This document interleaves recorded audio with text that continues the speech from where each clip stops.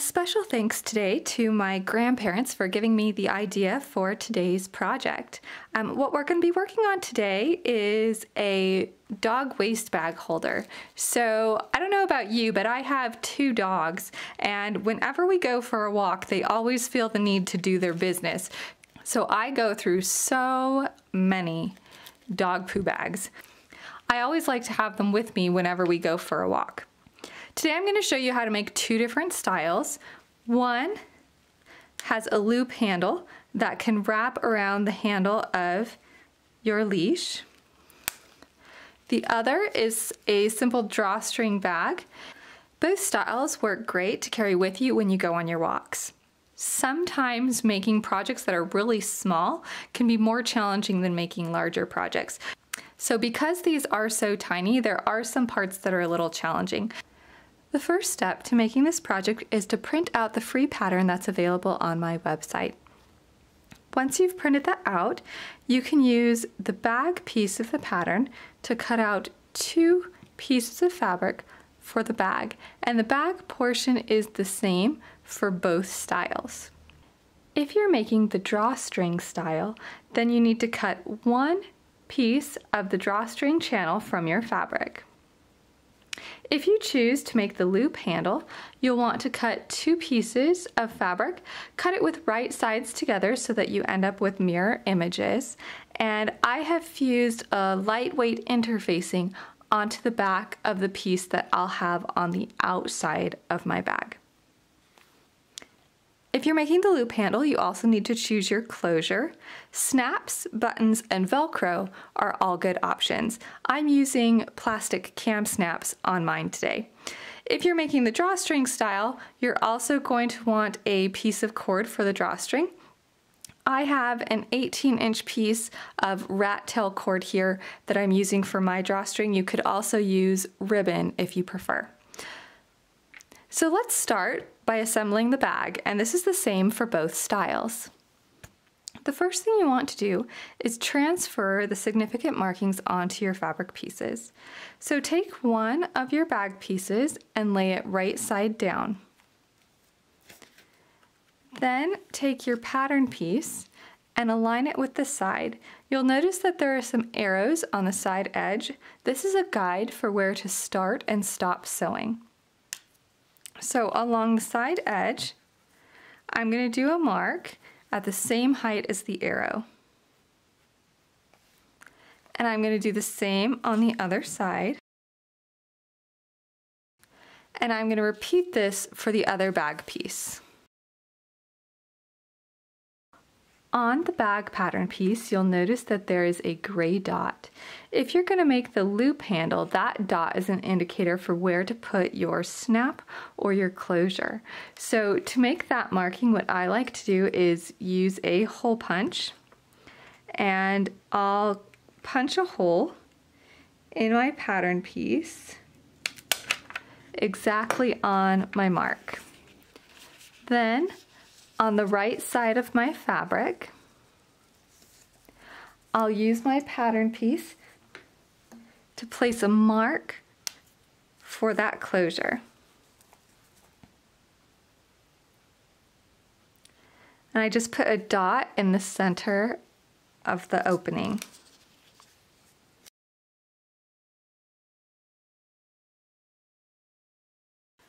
Next, lay your bag pieces right sides together.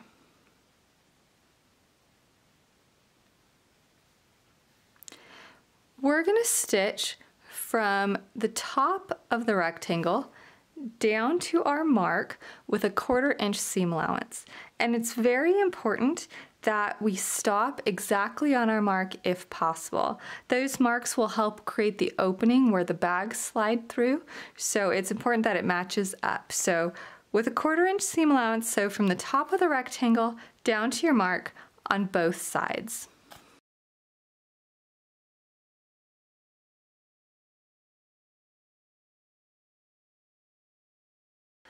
I've stitched down both sides of the bag pieces.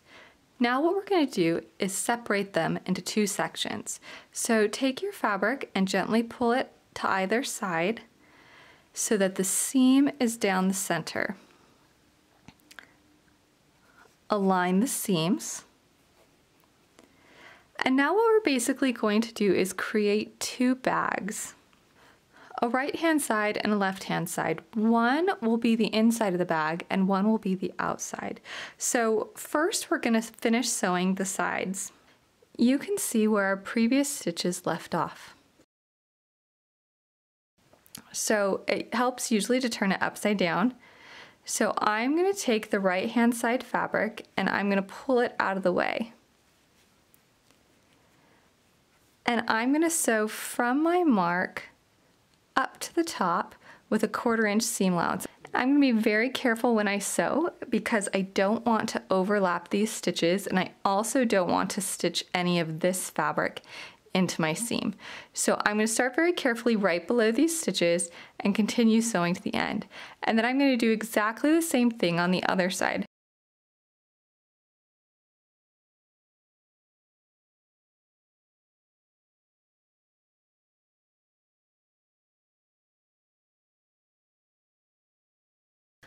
I finished sewing the side seams, so these two sections are now closed along with the center section. Next, I'm going to close the bottom of the bags. So the bottom of the bags are these two straight sections here. So along this edge and along this edge, I'm going to sew with a 1/4 inch seam allowance.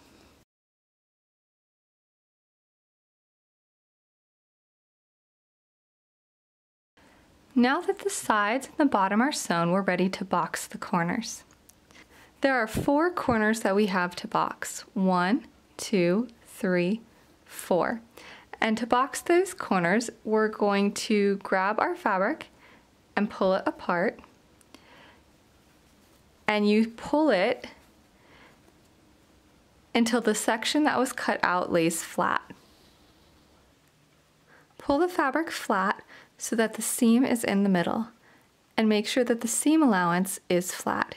It kind of looks like a triangle with the tip cut off. And along that cut edge, we're going to sew with a 1/4 inch seam allowance. Our corner's now been boxed. This will give the bag shape so it doesn't just lay flat. And we're going to repeat this process for the other 3 corners. When you're doing the corners on the inside, you're going to do the same thing. Grab your fabric and separate, pull it gently apart. On these corners, you have 2 seam allowances.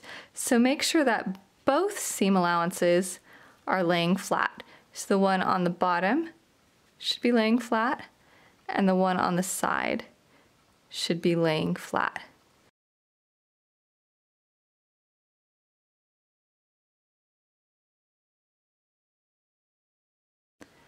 I've boxed all 4 corners on my bags, and you can see it looks like 2 bags stuck together at the sides. So for the next step, we're going to take one bag and flip it on the outside of the other. So I'm going to grab the one that's on the right, and I'm going to turn it right side out on top of the other one.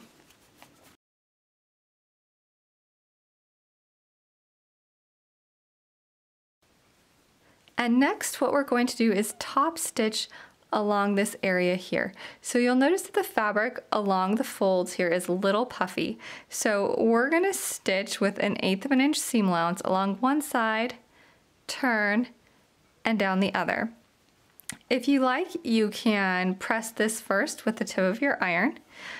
You can also finger press it, but you do want to make sure that your seam is all the way out. You don't want to have your stitches tucked in. And I like to make myself a guide mark for where I'm going to turn. Since this is so tiny, stitching on the machine can be a challenge. So I'm going to use my heat erase marker, and I'm just going to make myself a little mark for where I want to turn. I usually turn about an 1/8 of an inch below the seam. And if you have a difficult time turning on your sewing machine, you can just do a straight line, stop and back stitch, and a straight line, stop and back stitch, and that works just fine as well. I like to sew with the wrong side out, so I'm going to flip this so that it's wrong side out, and then I'm going to stitch.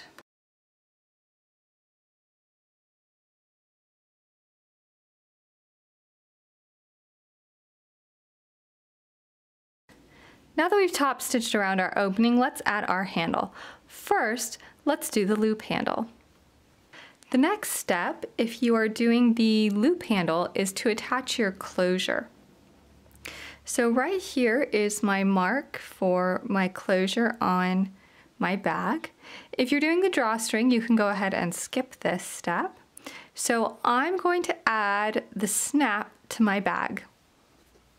Since I'm adding a plastic snap to my bag, the first thing I need to do is poke a hole. So I'm going to poke a hole right at my guide mark. I don't want it to be too big, just big enough for the post. If you're doing a different type of closure, it's fine if it extends below this mark, but you don't want it to go too far above because we'll be attaching our drawstring or our handle up in this portion, and you don't want it to extend into the seam allowance. So if you're adding Velcro or something, have it extend down below the mark. I'm going to take the post section of my snap and put it on the wrong side of the fabric. And then I'm going to take the snap half and set it on top. And now I'll use my pliers to attach it.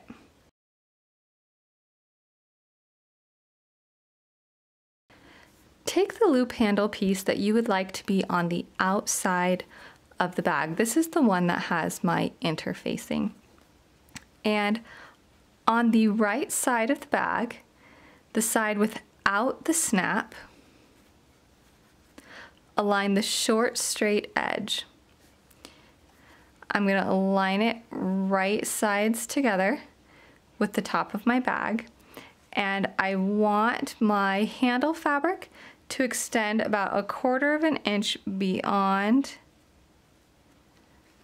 my other fabric. And I'm going to pin this in place.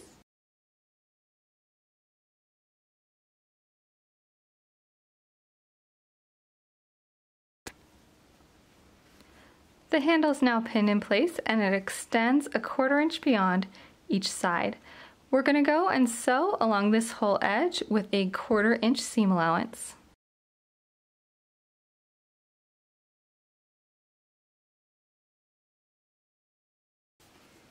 Okay, I've stitched all the way around the edge, and I'm going to pull my fabric up towards the top. And I want the seam allowance to point towards the top.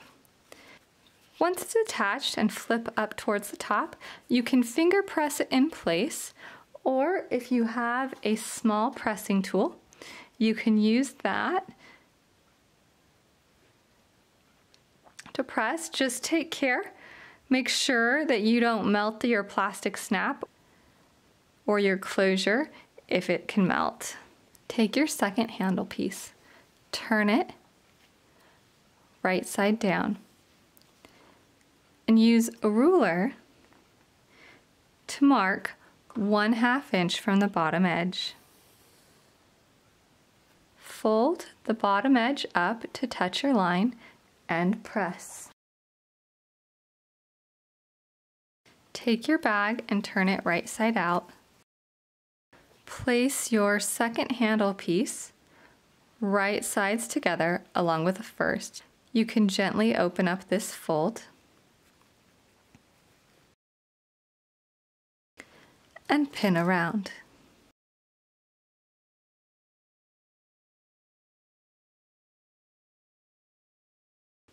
We're going to sew all the way around the top edge with a 1/4 inch seam allowance. So we're not going to sew the sides yet, just along the top.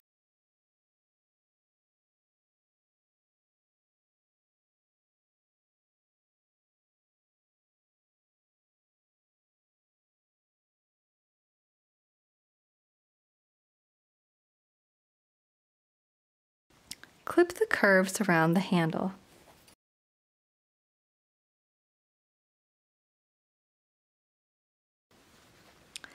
Turn your bag wrong side out. Place the handle pieces right sides together. Open up the seams and folds.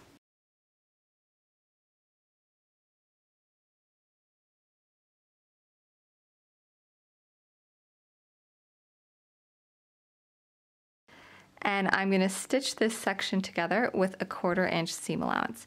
So I'm going to start at the top and sew down as far as you can. But take care, don't actually stitch on this fabric.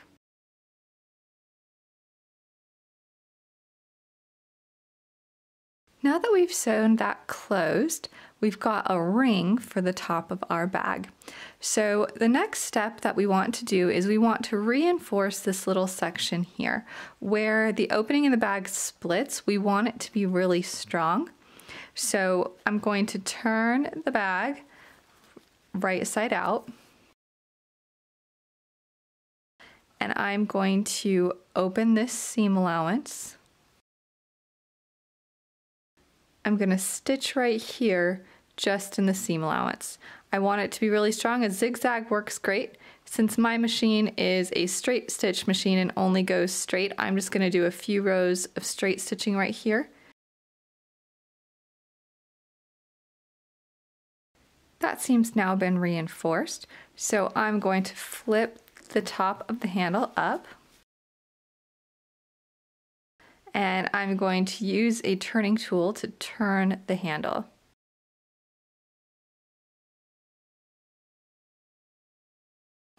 And the edge that we pressed in place previously, I'm going to go ahead and fold that back in place. And then I'm going to tuck the edge under at the seam.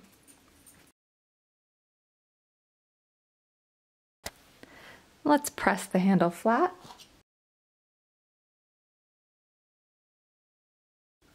So it's all tucked in and we have our nice handle. So now you have a couple options for finishing it. You can go ahead and you can stitch this in place on the machine. The hard part about that is that this is so narrow, it's kind of challenging to do on the machine. So I'm going to do so by hand. So I'm going to turn it wrong side out. You can use a whip stitch or a slip stitch to hold this in place. Whatever you choose, take care. Make sure that your stitches only go through the seam allowance and the binding or just one layer of the fabric. You don't want to see your stitches on the front of your pouch.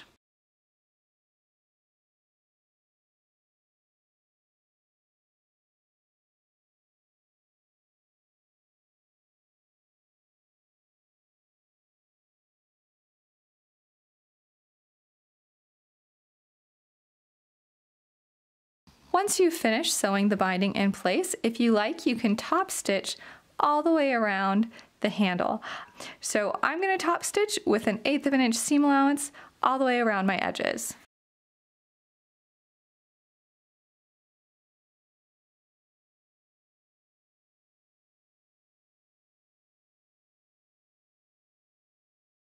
Now that I've finished my top stitching, I'm going to go ahead and turn it right side out. And I'm going to press one more time.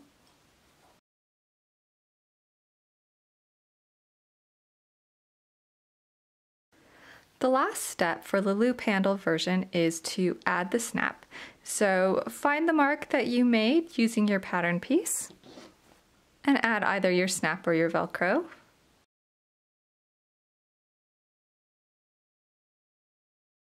And we've finished our loop handle bag. If you'd like to make the drawstring version, you construct the bottom portion of the bag just as you did before. So first, you take your drawstring channel piece and then use your pattern to mark the edges. So mark using the 2 guide marks on either side. On the edge without the guide marks, draw a line 1/2 inch from the bottom.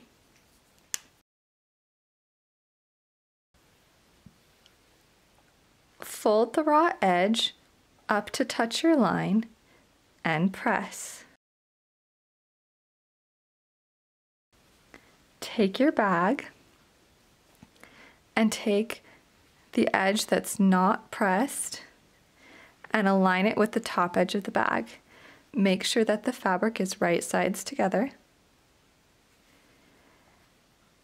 And let the drawstring channel piece extend about 1/4 of an inch beyond the edge.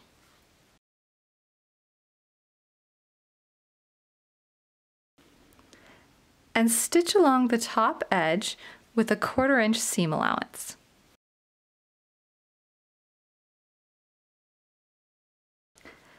Next, gently pull the channel fabric up towards the top. You also want your seam allowance facing the top.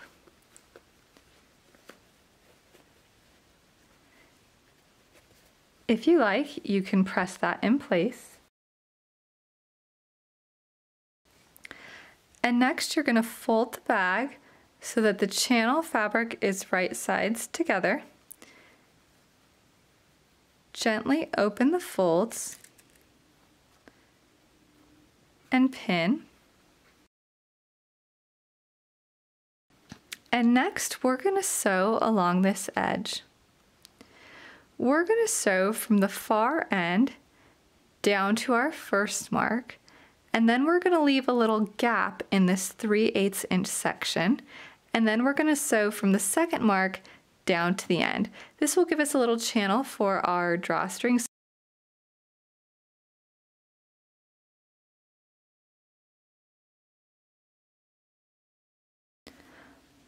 Open the seam. Where the split in our bag hits our binding, we are going to reinforce that seam allowance. So zigzag or straight stitches right in that section to help reinforce.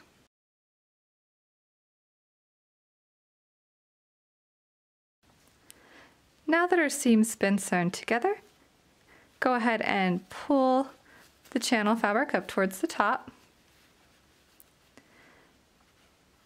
Tuck in the raw edge as before, and then I like to push it wrong side out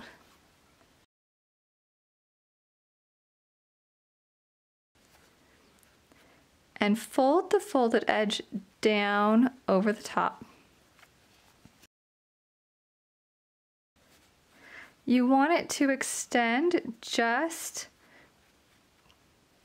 to about your previous row of stitching or a bit beyond. Give it a good finger press. You can also use a pressing tool if you like. And as with the loop handle, you can sew this by machine, or you can sew it in place by hand with a whip stitch or a slip stitch. I'm going to sew this one in place on the machine. So I'm going to sew close to this fold here with 1/8 of an inch seam allowance. And I'm going to do so from the right side. You'll only be able to sew a few stitches at a time since it is such a narrow opening. So take care, watch your fingers, and go slow.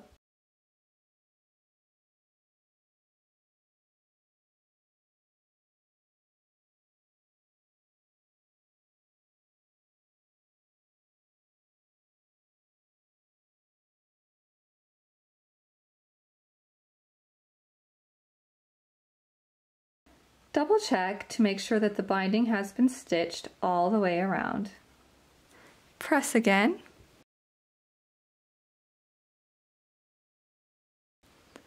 Turn your bag right side out. And let's add the drawstring. Along one end of your cord, tie a knot. Place a safety pin through the knot.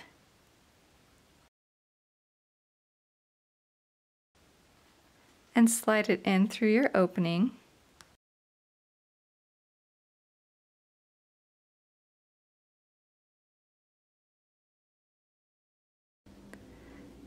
Remove the safety pin and untie the knot. Take both ends of your tails, loop them together, and create a good strong knot about 1 inch or so from the end.